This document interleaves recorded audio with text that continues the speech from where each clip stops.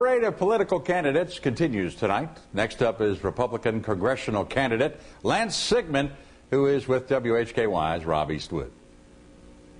Joined by Lance Sigmon, Republican candidate for the U.S. Congress 10th District. And Lance, thanks for coming by. Well, thank you very much for having me. Busy time for you, and we're getting closer and closer now. Oh yeah, it's getting there, and we're working late every night. The issues I want to talk to you about are issues that a lot of candidates have spoken about, and I want to get into that now.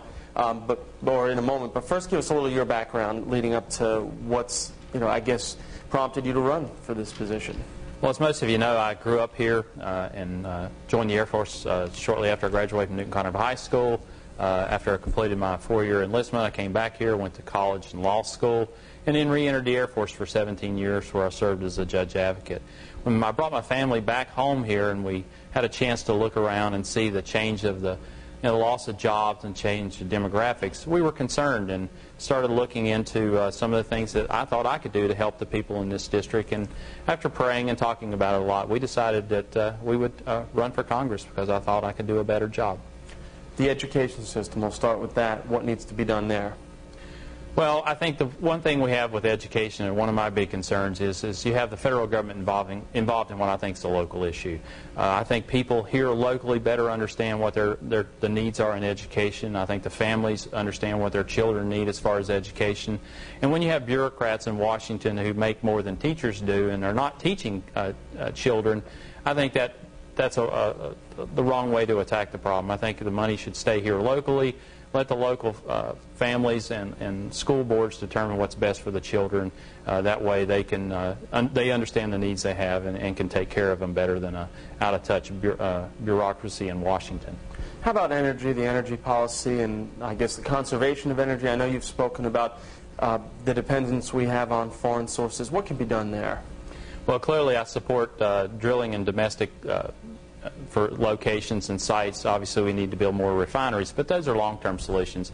I know there's been talk about lowering the federal gas tax, again, which would be a good short-term fix. I think another problem we have is our refineries make too many different kinds of brands of gasoline. If we could, and at last I looked, it was over 45. If we could limit that number, I think you'd improve the efficiency of the refineries we have now, which in the short term would increase supply and hopefully lower the price of gas as well. You've spoken of universal health care. You're opposed to it. What needs to be done in our health care system here in this country? Well, I think people understand what their health care needs are. When I was in the military, that was a form of universal health care, that you were told which doctors you had to see and what procedures you had to do. Under those circumstances, that was fine. But I think an individual needs to make their own choice about which doctor they want to see, what care they want to take advantage of.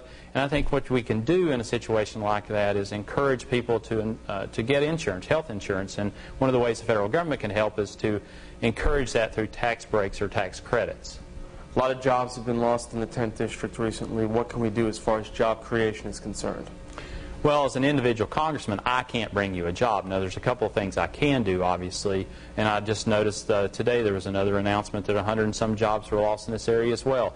One thing I can do is be a salesman for this district, and I'll get to meet a lot of people in Washington and other places, get to talk to business leaders, and I can talk to them about the positive attributes of this county, of this district, and tell them what things we have, like the great people we have, their ability to do the job, some of the resources we have.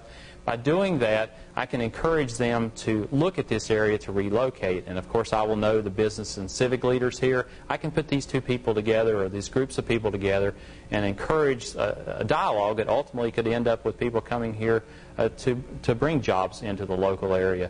Now, another thing we can do is obviously make sure that any grants or loans that can help the infrastructure in this area, or maybe education, are secured for our district. That way we can continue to educate the fine workers we have here and have the infrastructure we need to attract these new industries. Finally, illegal immigration, obviously a hot-button issue in the campaign this year.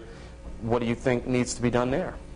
Well, Congress has talked about illegal immigration for years. Since 2005, the number of illegals in this country have doubled. They talk a good game. We got to secure the border. Until you stop the flow of illegals across the border, we're never going to get a hold of this issue or control this problem. Once you do that, I support a guest worker program because there's a lot of industries, seasonal, farmers, nurseries, things like that need workers that can come in here on a seasonal basis to do the things that some Americans just won't do. If you have a federal-run guest worker program, to do that, then we know who these people are. They're here working. We know why they're here, and we're controlling the time they're here. It benefits both the farmers and the seasonal industries, and it also helps us get our crops out of the field and other things like that. I am not for any form of amnesty, however. A guest worker program would be an opportunity, just like we had many years ago with the green card system, for people from other countries to come here and work and yet go home when their work is completed. Lance, thanks so much for coming by. Thank you very much. Best of luck.